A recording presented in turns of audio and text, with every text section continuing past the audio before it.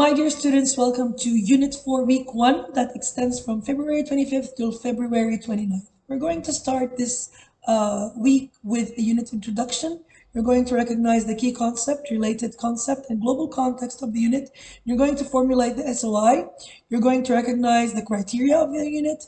The word wall includes criterion, key concept, related concepts, global context, SOI, and generate. You're going to watch a video about formulating a strong statement of inquiry. You're going to formulate your statement of inquiry after providing you with the key concept, related concept, and global context of the unit. You're going to watch a video about INS tasks in the MYP, and you're going to research about criterions A, B, C, and D in your in the INS. Further practice, and for the challenging question, how can you engage your audience in your presentation? You need to write 4 points. You will have a self-assessment, and for what to do tomorrow, culture is a pattern of behavior shared by a society or a group of people. Many different things make up a society's culture. These things include food, language, clothing, tools, music, arts, costumes, and beliefs, and religion. You need to gather pictures of traditional clothing around the world. I can't wait to start this unit with you guys. Let's go now to lesson 2. In lesson 2, you're going to recognize culture and recognize the culture iceberg. Our word wall is going to include culture, culture iceberg, analogy, visible, invisible, and anthropology. What is culture and why does it matter? We're going to watch a video about that, and you will have an interactive activity related to that.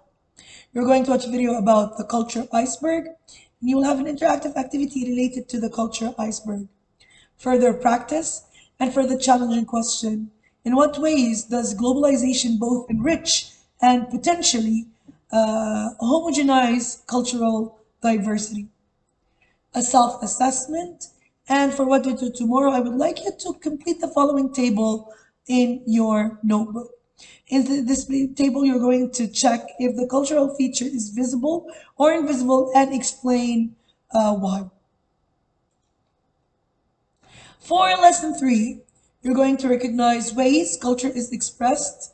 Our word wall is going to include culture, culture iceberg, multiculturalism, subculture, intangible culture, heritage, and material culture. You're going to watch a video about what is culture and how is it expressed. Then you are going to have an interactive activity where you're going to search for different cultural holidays and celebrations and make a poster about it. Group A are going to search about holidays and celebrations in India. Group B are going to research about China. Group C are going to research about Native Americans. Group D are going to research about Mexico. Group E are going to research about Kuwait. You're going to watch a video about how can culture be expressed through art and have an interactive activity related to that. You will have further practice, and for the challenging question, in what ways does contemporary art reflect and challenge cultural norms and values? And how do artists navigate the fine line between cultural authenticity and innovation in their expressions? You will have a self-assessment, and for what to do tomorrow, I'd like you to search for the Persian carpets in Iran and write down what they resemble. I can't wait to start this week with you guys. Peace out.